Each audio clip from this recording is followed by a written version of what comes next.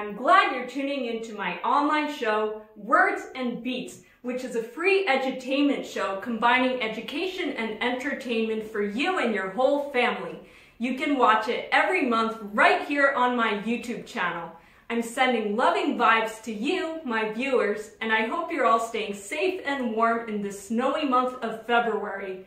Thank you all for joining me, and I'm thrilled to share with you today's program, Different Like Confetti, encouraging children to accept differences in themselves and others. But first, let me share with you a few scenes from the previous episode of Words and Beats. Don't forget that life rocks. You're watching the second episode of Words and Beats, the Larissa G show. Moving on to the main topic of today's show, have you ever thought about how easily we may take the things around us for granted?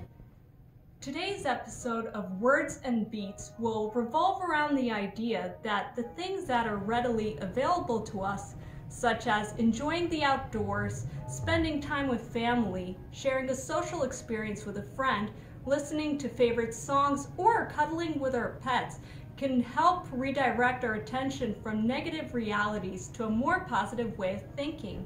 I felt it would be important to recognize that the COVID-19 quarantine and stay-home lockdown has had a significant impact on children as well. With that in mind, during the summer quarantine of 2020, I wrote the song, Don't Forget That Life Rocks.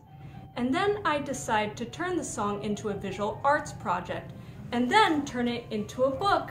My hope was that reading my book while listening to my music track will help children better cope with negative thoughts, feelings, and events, particularly as related to the COVID-19 pandemic.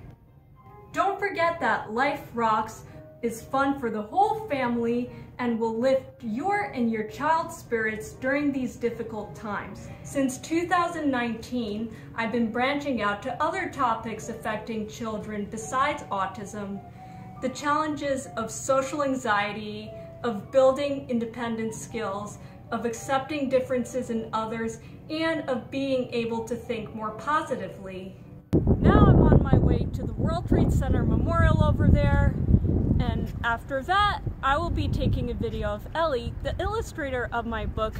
She will be telling a little bit about herself, her future plans as an artist, and she will tell us about how and why she was able to relate to the topic of the Don't Forget the Life Rocks project. I'm Larissa G, and you're watching the third episode of Words and Beats.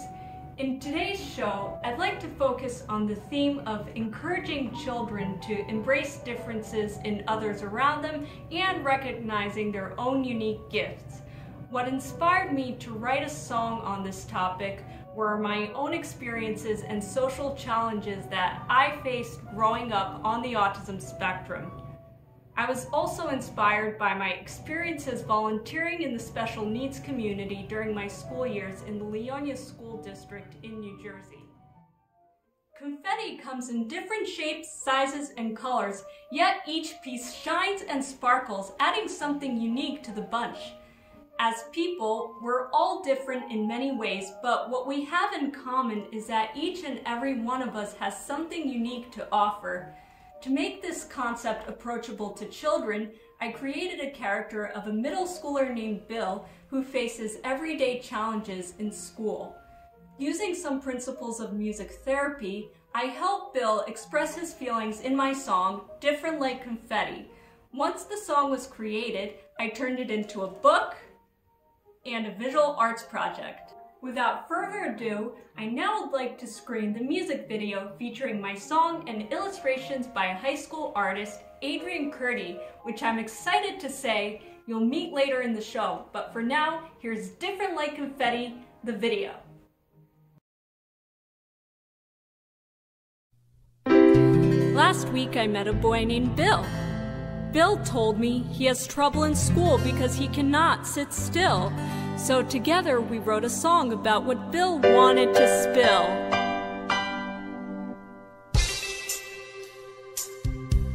And here it goes.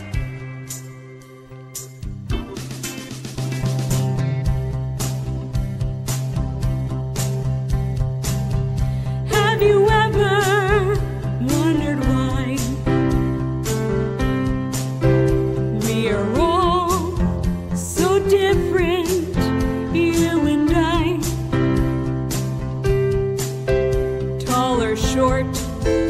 sad or happy, shy or chatty.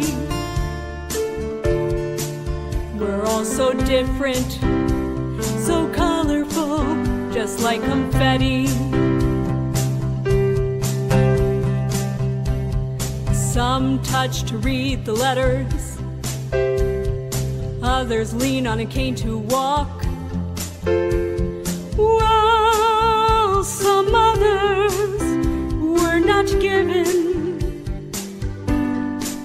the precious gift, the luck to sing or talk.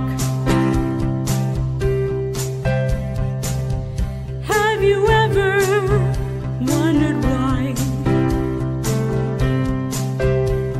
some folks do well in all they try? I myself, I struggle, have a hard time with a lot.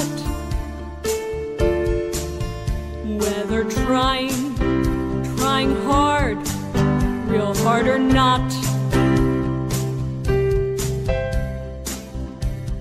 Trust me, it can get real tough, breezing through a school day in a huff. I feel like I'm walking on thin beams, and making friends and keeping them is harder than it seems.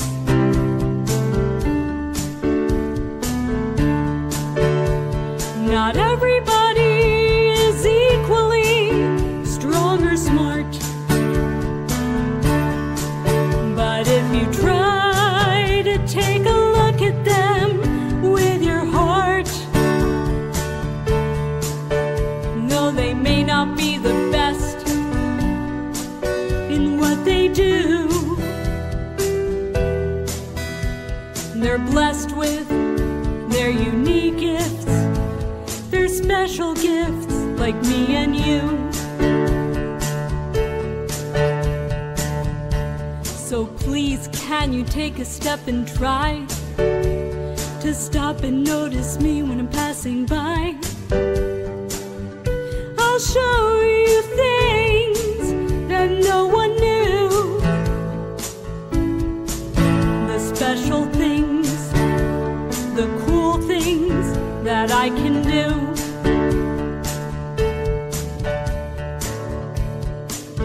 So though I really don't know why, we are all so different, you and I. Tall or short, sad or happy, shy or chatty. There's one thing I do know, we're all special, we're all awesome, so colorful, just like confetti.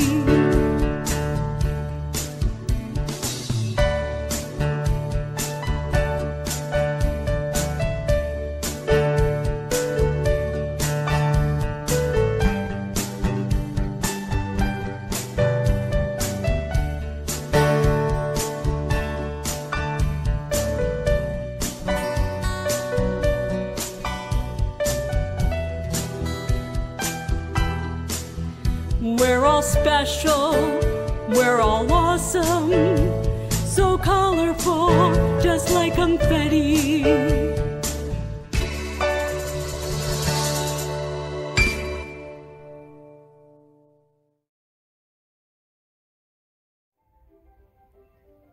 I hope you enjoyed the video.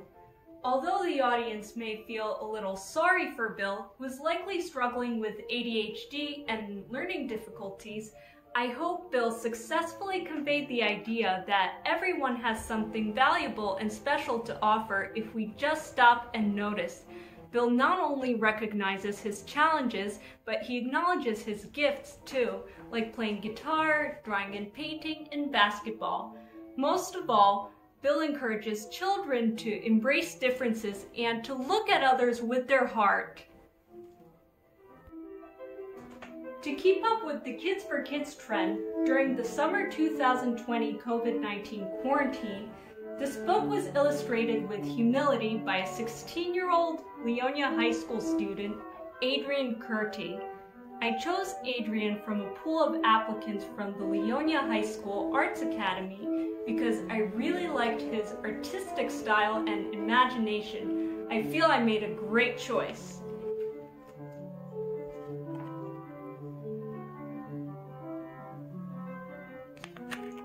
And here are the activity pages where kids are encouraged to write down what makes them special and to draw their own unique confetti. Talking about art, music, and diversity, I feel compelled to step out of my home and get you a little acquainted with my hometown of Leonia, where I was born, raised, and attended school. I'll meet you there. Here I am on the grounds of Leonia High School, from where I graduated in 2011 and which is attended by the illustrators of my books, Ellie Wang, Adrian Curti, Mikoto Ozawa, and my sister Victoria. Being in a community with a rich artistic heritage made it so easy to find high school artists to illustrate my books.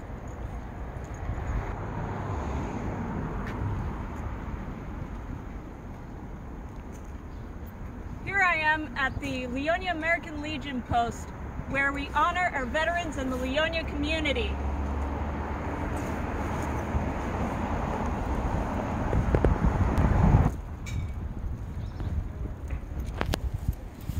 Now, a little bit of Leonia history. In the 18 and 1900s, Leonia was a noted art colony. It was home to many professional artists and later flourished into a community bustling with creativity, a hub of photographers, writers, actors, illustrators, painters, and musicians. Leonia has been home to notable artists such as singer Pat Boone, entertainer Sammy Davis Jr., actors Buddy Hackett and Alan Alda, and singer-songwriter Al B. Shore. Leonia has 2 theater companies, its own chamber ensemble, and its own sculpture garden, and more. Here's a mini book library. You could take a book and give a book. Really cute, huh? Many Leonia artists put out their sculptures here. It's mostly modern art. And this looks like the sculpture of David. Peace out. It's a little bumblebee. And there's a butterfly over there.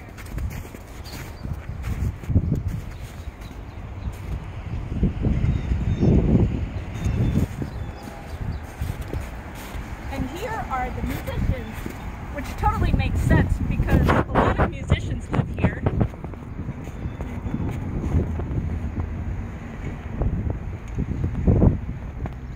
That reminds me of the Leonia Chamber Ensemble. Now you'll get to hear the illustrator Adrian Curti's own interpretation of the topic of Different Like Confetti. I wish Adrian the best of luck in his future path as an artist. Leonia represent! Hi, I'm Adrian Curti and I'm the illustrator for Different Like Confetti and I'm also a junior at Leonia High School. I really had a great time illustrating this book. I don't know, I never did anything like this before and I just felt like it would be a great opportunity.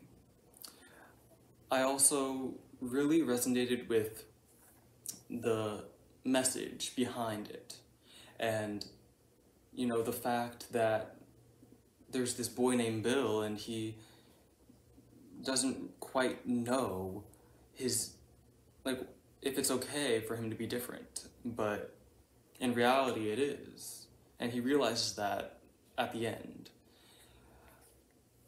Sorry for the spoiler. Anyways, I don't know. I really had similar issues. I struggled with self-confidence and some social confidence as well. But now I'm just fine because I realized that it's okay to be different and I shouldn't really focus on what other people think. you know, like I'm different and that makes me unique. You know, I shouldn't be like everyone else. You know, I should be me. And, well, that's precisely why I wanted to illustrate this book in this style, especially because, well, trying something different worked so well for a book that is about being different. You can purchase my book, Different Like Confetti, as well as my other books here on KDP Amazon. To purchase 10 books or more, please visit the online bookstore of my website, www.larissagmusic.info, where you can save on bulk orders and get free shipping. And please, don't forget to download the accompanying music tracks for my books to make the reading experience even more enjoyable for you and your family. Welcome to the Autism Talk Spot of Words and Beats. Growing up on the autism spectrum, some school days were real tough to breeze through in a huff, just like it was for Bill. I frequently struggled connecting with my peers, who, like myself, knew that I was in many ways different. Although I did very well academically, that did not help me much socially. I filled the social void by keeping myself busy with extracurricular activities like martial arts, theater, and music.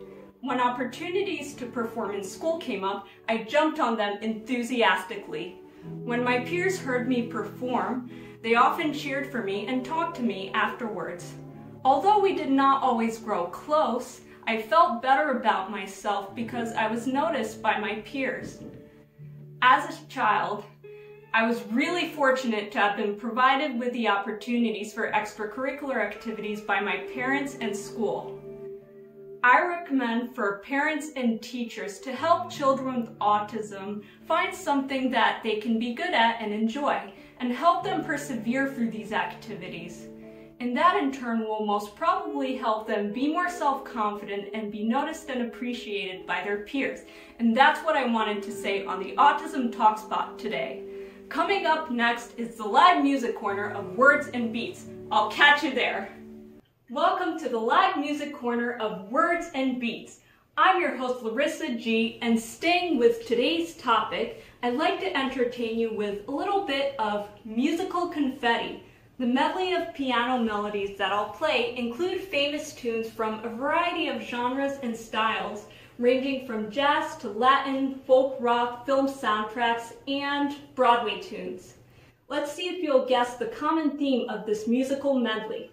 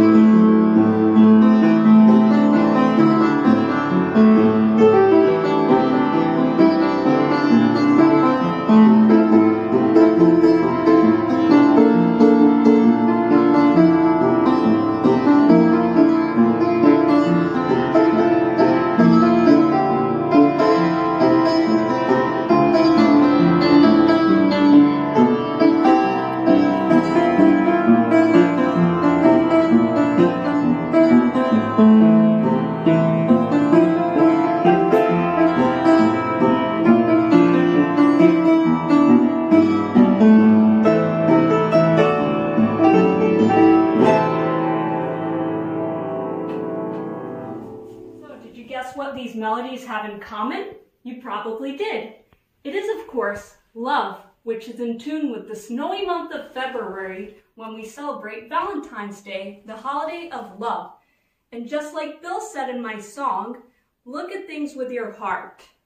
Thank you so much for tuning in to Words and Beats, the Larissa G Show. Please subscribe to my YouTube channel, give this video a like, and leave a comment below. And I'll see you next time on Words and Beats.